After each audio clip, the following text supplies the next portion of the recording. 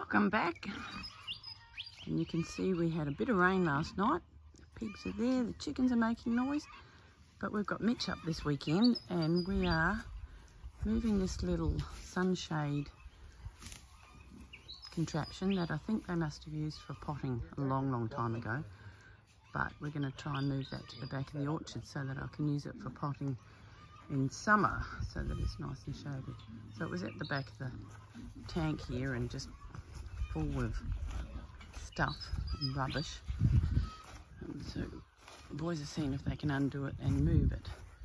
So we've chopped down the tree that was behind it and we're going to see if we can move it. Not sure if that's going to work, but we'll see now that we've got Mitch up. Some more strong arms and we might be able to, I bought this avocado the other day and that might do really well here as long as this tree is not in the road too much. So I better go and give him a hand. Well, we've got it out, so that was a bit of an effort, but now working out what to do. There's a big sheet of Rio, so they're going to undo it, lay it flat, see if we can move it.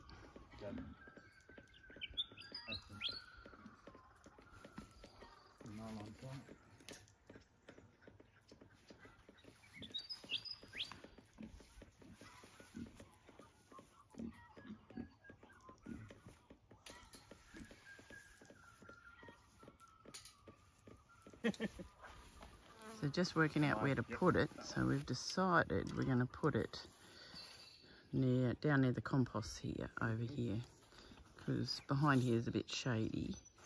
So we're going to put it here. So we're just moving the netting, the Australop's little play park. We'll move that, and we've flattened it out. So then we'll move the mulcher and put it there. And see how that goes. These T-posts are really hard to get out. They're what's holding it all up together. Lucky Robert has this handy dandy T-post remover machine. So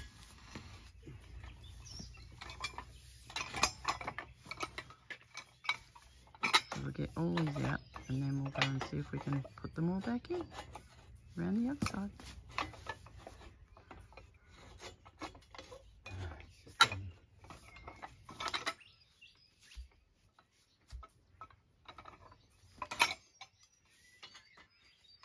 Tricky.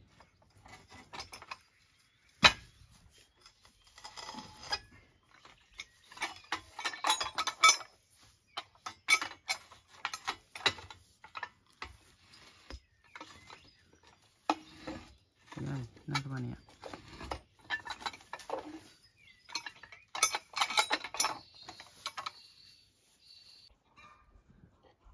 All right, so we've got the T-posts, or star pickets, some people call them, in, and now it's time to grab the Rio and see if we can put that over, bend it over, and put it up over here. All right, it's nearly done. The completion of my new propagation area. Just putting the little shelves in, and then we'll get some heavy duty plastic to pop over the top, which will make it waterproof. Nice dance, Robert. It's going to be excellent. We'll put some matting on the bottom, so we'll be able to put all our potting mix in there and all the pots. That'll give me something to do this week. It's fantastic. It's probably going to be nicer. Yeah, we'll just notch it there, so it slips in. And then Lovely. Well done, boys. We'll, thank you. Zip ties. Mitch is hiding behind the tree. Got some. Oop, hello. Grind some metal. And Jeddah. And maybe we tech screw these to the posts, so they're here. Nice and close to my compost. And then that'll keep it nice. It'll work great. Wood, yeah. What's a day in the garden without mowing? You might be able to see Mitchell mowing. Oh, in the distance you can see Mitchell's mowing, and we're trying to clean up the front of the house. And of course, get the dingo out. And there's all these these agapanthus and it's just a mess in the front of the house. So the royal we, Ronnie,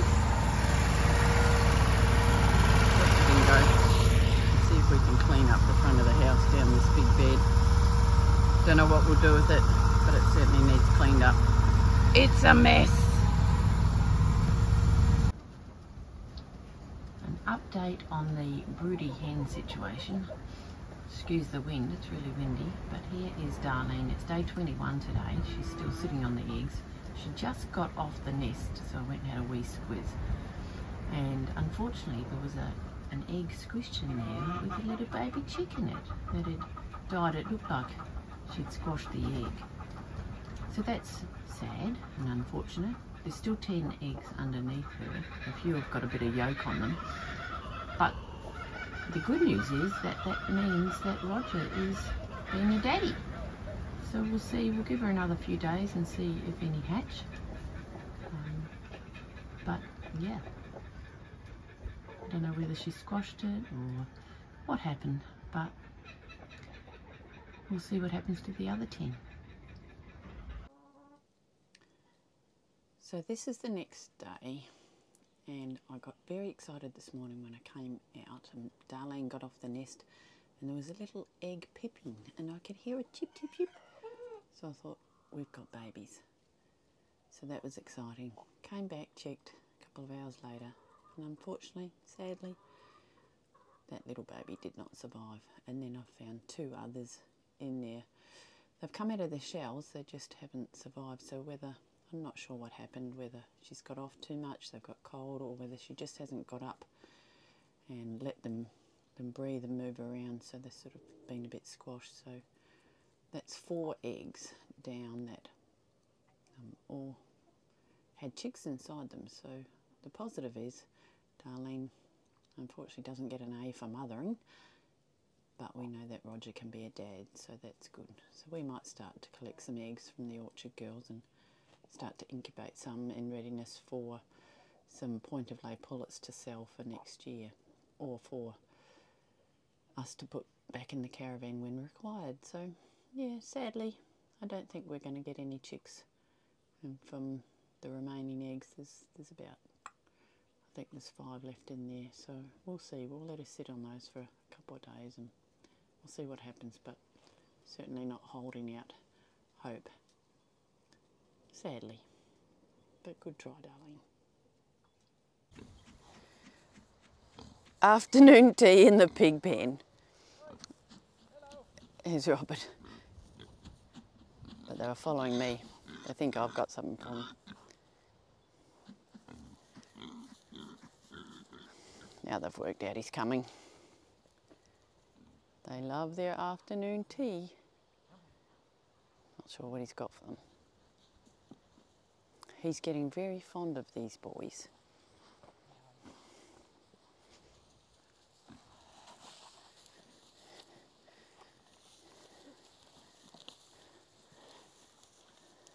Some old bread. What else is in there, Dale? Oh, just a bit of grain. Bit of grain, some old bread. Put it on the tussock. Do you want them to dig that out, dear? Yeah. But they love a good scratch now. And when we're filling up their water, they love to be squirted and roll around in the mud. Pigs in mud, huh? But yes, Robert is getting very fond of these boys. If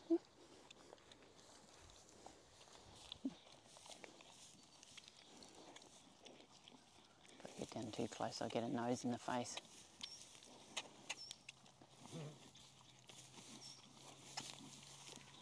Bit of old bread for some friends, which they love. They like most things. There's not much they don't like. Oranges, they don't like. No, They don't like oranges. that's or true. citrus. Citrus they don't like. They don't like. Don't feed them citrus. They won't eat that.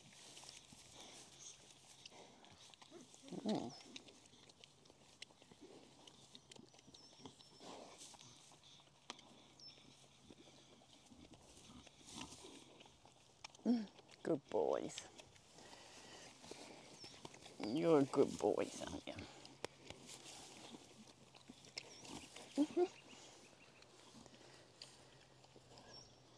Yummy afternoon tea. I wanted to show you a little bit of something we haven't shown you yet, which is our creek, which runs along here. And if you can see, I'll pan back and you'll see where the house is. It's the chicken caravan at the moment, but the house. So this is our creek that runs right down the side of our property. We have pumping rights to the creek, which is handy when it gets dry. But really, ever since we've arrived, it's been very difficult to get down to the creek. This is where our pump lives.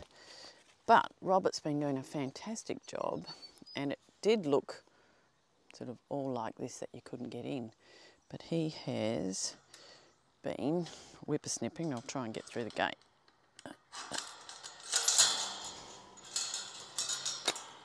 He spent the last 3 nights whippersnipping so that we can get down to the creek, which is fabulous. And there's a beautiful, nice clearing here now. I'll take you along and show you the most amazing willow tree. So he comes out here with his whippersnipper and his earmuffs, and I don't see him for a couple of hours.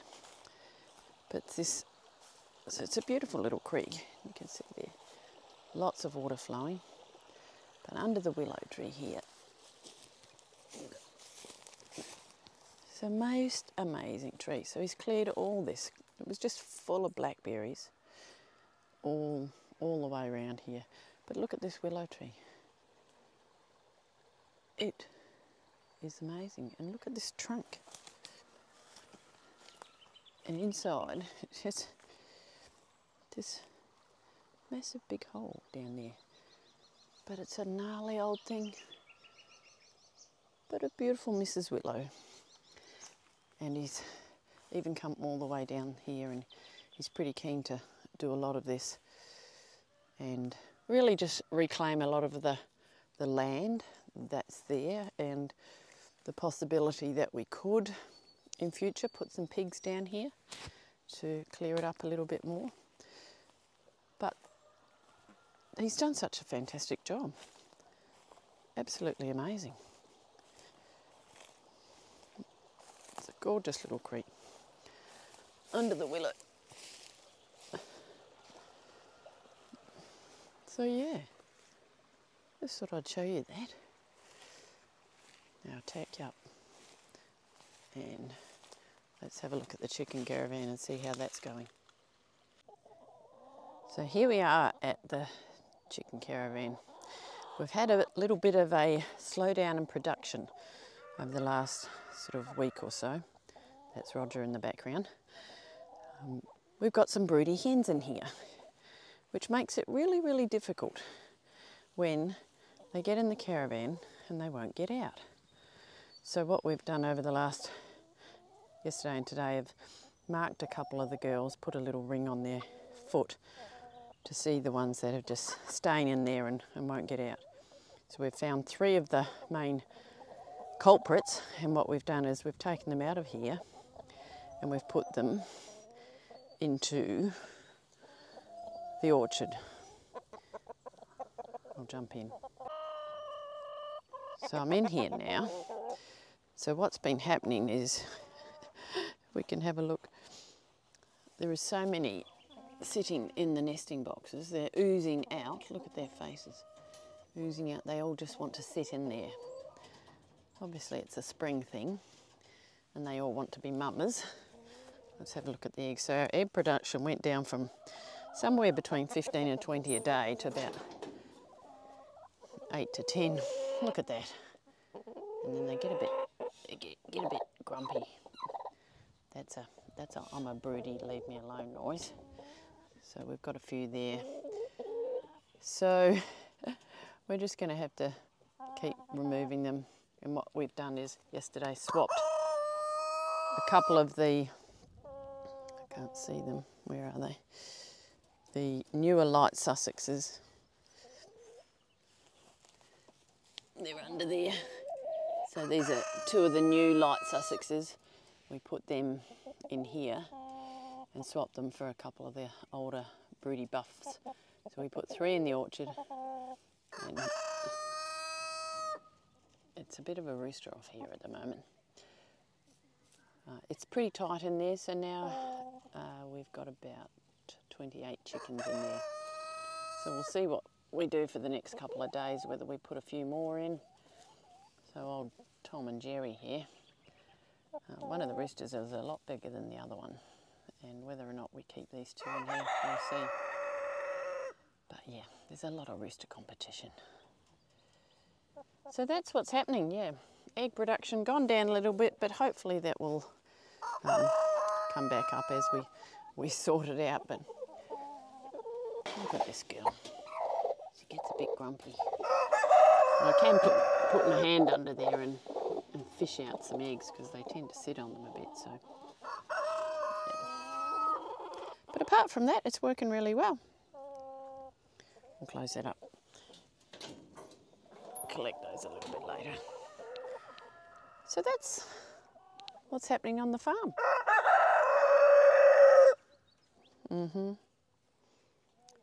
Lots of rooster noise. All right, thanks for watching. Until next time. See ya.